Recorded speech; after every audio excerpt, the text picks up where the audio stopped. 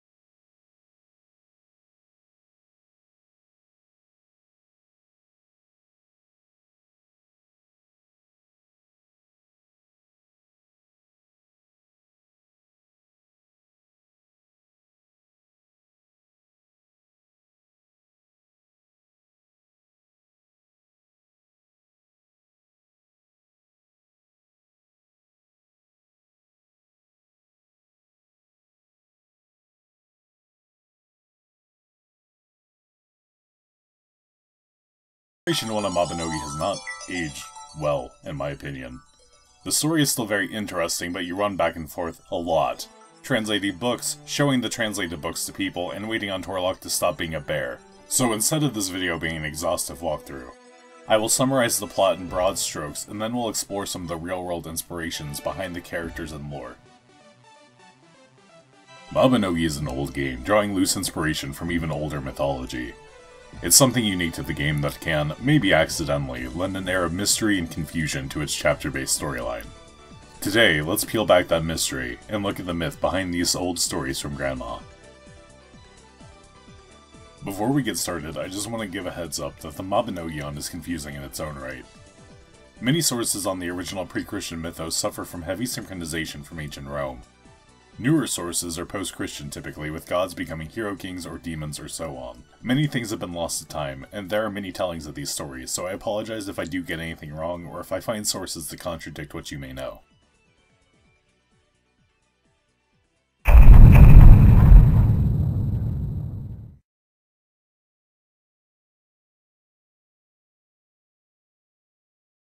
Generation 1 introduces us to Morrighan, goddess of war and revenge. She calls upon the Mylian to come to her aid, which leads us to a man living as a druid far to the frozen north of sleepy Tir Hanel. The druid Tarlach warns the Mylian not to go to Morrighan's aid, claiming she is a traitor, having abandoned humankind to aid the evil Fomorians. The Mylian investigates in spite of the druid's warning, and finds himself tracing the steps of the Arch-Wizard, Mors. Believed dead after falling at the last battle of Moitira, Mors had been Tarlach's mentor, and a vital figure in the war against the Fomorians. More on the battle later, but we discover that Mors' family had been slaughtered, and his home set to the torch shortly after his disappearance.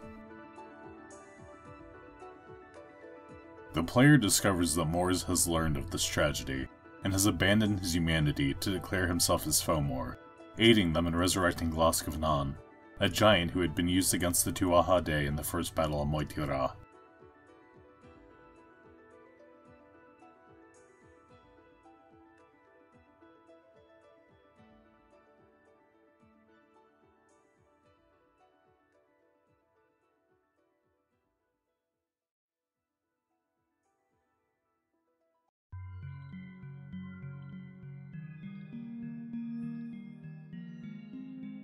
Using memorial items to view the past, the player discovers that Tarlach and 2 of his companions had encountered Moors while searching for the mythical land of Tir na Nog. Morrighan had commanded Moors to slay the 3 young heroes, but Moors had recognized one of the trio as his daughter, Mariota Gwydion, and hesitated. A Dark Lord under Morrigan's command instead attacked the 3, leaving their fate uncertain.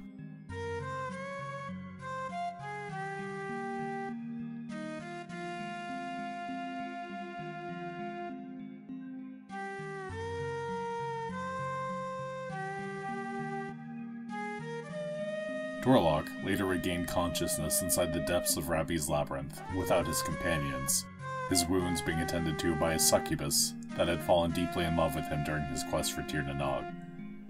She warned the young Tarlach that, should he leave, he would never return to her alive. Nevertheless, Tarlach set out to find his friends. This decision permanently weakened the young druid, forcing him to sustain himself by taking on the form of a bear during the day and consuming mana herb, only returning to his human form at night. The Milesians' investigation eventually uncovers that Tarlach had not truly met Morrighan. Instead, Cichol, the Fomorian king, had taken her form of the glamour to deceive Moors and enlist his aid. Tarlach, aside himself that he had not realized sooner, gives the Milesian a black rose and instructs them to deliver it to the priestess Christelle in the city of Dunbarton. Christelle reveals herself to be none other than the succubus who had loved Tarlach so long ago, and, seeing the rose, agrees to help the player reach the land of the Fomors.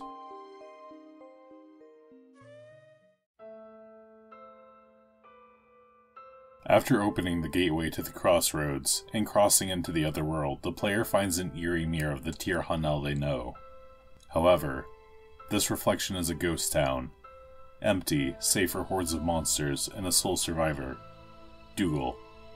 The Milesian plunges the depths of Albay Dungeon, ultimately freeing the goddess Morrighan and returning to Dougal, who is the soul of Glas in a human shell.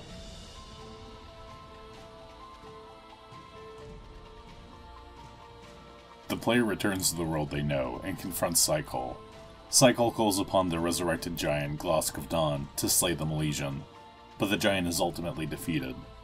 Moors reveals he had purposely weakened the giant, for he had known since his encounter with his daughter that the Fomorian king was not the true Morrighan. Cichol reveals that he had actually accounted for this, and had intended the giant to be defeated from the beginning. The giant's corpse erupts into an explosion of dark erg, tearing a hole that connects the world of the Fomors to Erin. Moors attacks Cichol, but even the Archmage is helpless when confronted by a god, and is wounded while protecting the player from Cichol's spells.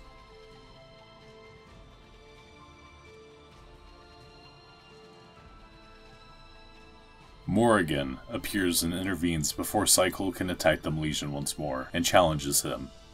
He declines, stating she is still far too weak from being sealed. The Fomorian king then flees, and now appears and approaches Moors. She reveals herself to be his daughter, Mariota, reborn as the guardian of the Soul Stream. Morrighan thanks the player for their service, and warns them that there are darker days ahead. The Milesian and Morrighan leave Moors and now to say goodbye, and the credits roll. That takes us to the end of Generation 1. Let's touch briefly on some of the characters who played major roles in the story, and talk about where the inspiration was drawn first. Let's start with Glas.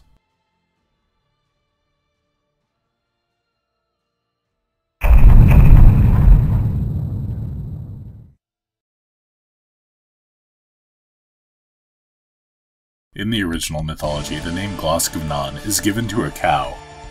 Glas means green, and the cow is often described as white with green spots. Gavnan, as far as I can tell, is the name of a smith who received the cow from Baelor in exchange for a sword. There is some contention over if Gavnan means of the smith, or if it was literally his name, and he just named the cow after himself. The cow is something of a fertility figure, and is noted to give off unlimited milk. I'm honestly not sure how they got a winged giant with really bad breath out of a magical cow, but the connection may be that the giant is built from metal bones and as such would be smithed. It's also possible that the giant is a personification of the sword given to Baelor, as we know that it appeared in the first battle of Moytura.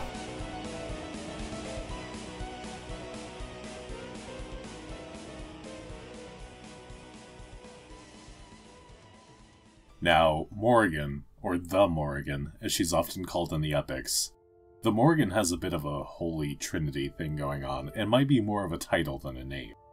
The Morrighan is often made up of Bibe, Naunum, and Matcha, with Bibe being the one closest to the Morrighan we see in the game. In some tellings, the three are sisters, but it's also possible that they are different names for a single goddess with multiple aspects.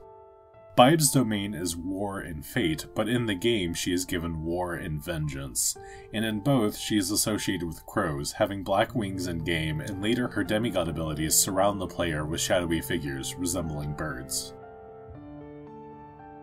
Her name, too, is fairly interesting. Mor seems to come from an Indo-European root word, and means terror or denotes monstrous aspects.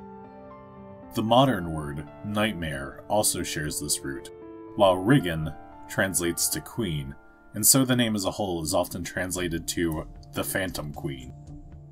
She seems to have been something of a doomsayer, often warning warriors of their impending death by sending dreams of her laundering their bloody armor, and in the story of Moitira, she even prophesizes the end of the world.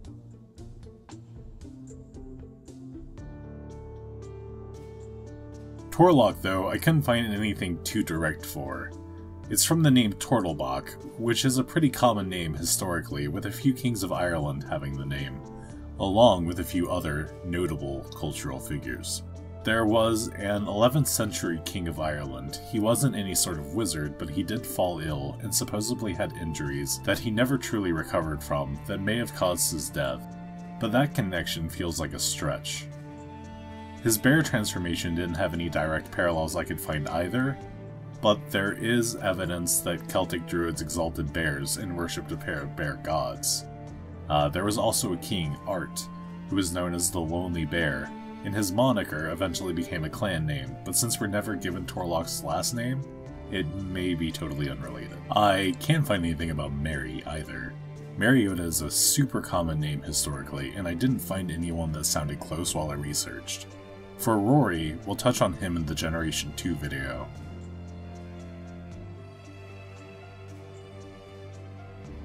Cichol is kind of interesting, though. In-game, it's implied that he's a newer king of the Fomorians, but in the original mythology, he seems to have been the first. There's not a lot said about him that I can find. The only source that I was able to dig up stated he came to Ireland with 800 Fomors, and most of them were slain in a war against the Partholons.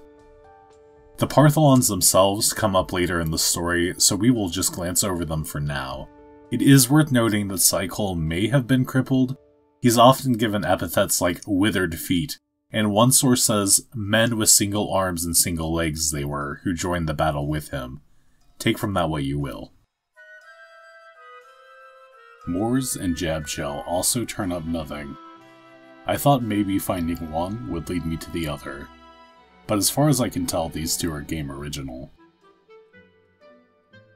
The only thing I can think of is that at one point in the Battle of Moitira, there is a harp, or maybe a harp player, it's a little vague, that kills some people, but that's very tenuous, and even though Jabchiel is later tied to magic music, in the Battle of Moitira, he is supposed to have cast a spell that caused the moon to break into chunks and rain onto the battlefield. I don't know. I don't really have anything for this one. I even checked Wikipedia, thinking maybe they'd have something, since they are both kinda wizardy, but they didn't. Anyway, that is all for today's video. Thank you guys so much for watching to the end if you're still here. I plan on doing a brief video about the continent of Alu, where the place names are drawn from. Then the Generation 2 video should come sometime after. I still need to record the footage for that and do my research. I'm trying to cut down on my production time and get these things out a little faster. So maybe about 2 weeks, maybe about a month, I'm not sure. Just depends on how we're going. I also have some non-mobby videos in the pipeline, so ring the subscribe button and click the bell if you're interested in what's up next.